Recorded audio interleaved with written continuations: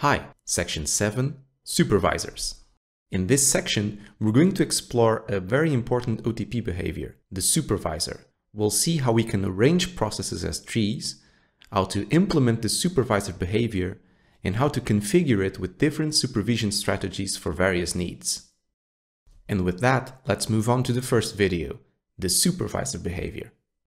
In this video, we'll introduce supervisors by recapping the concept of application and linked processes. We'll then formally introduce the supervisor pattern, implement it for one of our previous examples, and observe the supervision tree.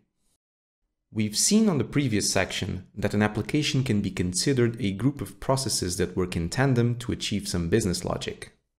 And we've also seen on the section about processes that they can be linked together when performing tightly coupled tasks, so that if one process fails for some reason, the remaining linked processes can be notified of the failure and either trap it or fail themselves. So let's consider two processes linked together. Let's say the process on the left is some kind of server, which receives messages from a calling party and forwards them to the process on the right, a worker. Obviously, the worker can fail processing the message, but we don't want the server process to crash along with it.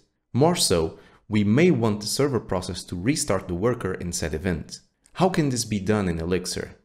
Fortunately for us, there is a behavior from OTP that deals exactly with these cases, the supervisor.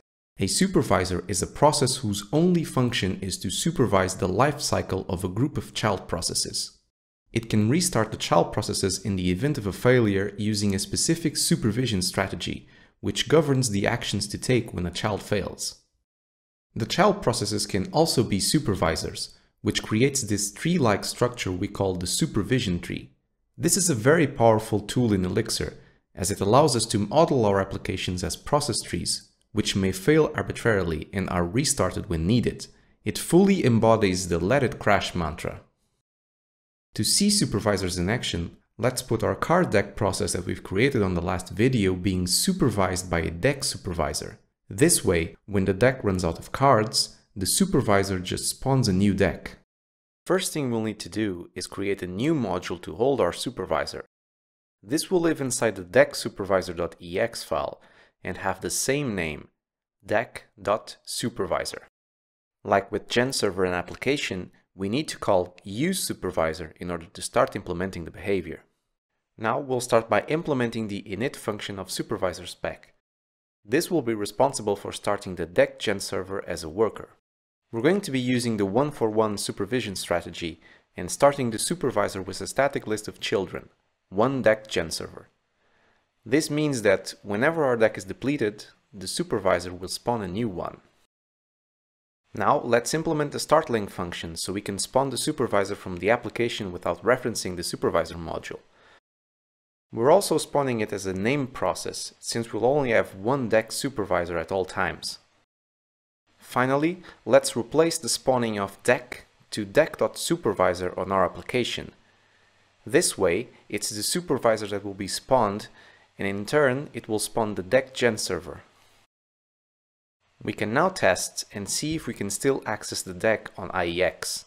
And indeed we do. So now let's take a look at the supervisor's children using supervisor.whichChildren on our deck.supervisor. And we can see there's an instance of a deck in there. Let's check it using observer.start. And we can see that our application now has a different process tree, with the supervisor having a link to the deck process. So to try our supervisor out, let's try and deplete the card deck and see if it's still working accordingly.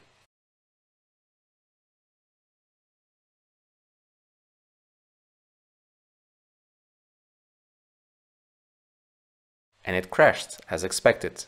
But if we do deck.takeCard again, it should be working normally, as the supervisor restarted the deck GenServer.